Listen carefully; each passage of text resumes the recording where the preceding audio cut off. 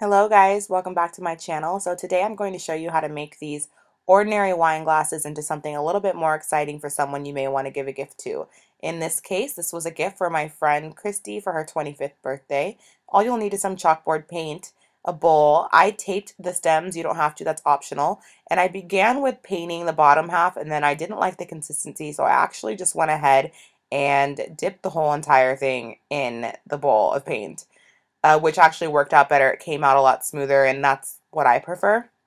So I just let it drip off of the side. And also, if you're not 21 yet and you're not obviously drinking wine with your friends, you can definitely use mason jars for this and customize those as well for just fun girls' night drinks. So this is me dipping the paint in. It gets kind of stuck on the bottom, so don't be alarmed. I never thought my grandma's yogurt cups would come in handy, but the drying process with these made it a lot easier so they didn't stick to the paper. And then I went ahead and drank this whole bottle of wine by myself so I could scrape off the label. Just kidding about that, but I did scrape off the label and I painted this wine bottle as well, as you can see. So then I let them dry overnight.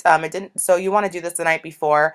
And then once it was all dry, I went and bought Sharpies because the chalk for some reason I bought was not working. So I went and got some Sharpies, a silver one, as you can see, and just wrote like a fun little thing. And we put girls sitting together forever, just because that's an inside joke between us. We always say that we sit together. So I hope you guys enjoy this DIY.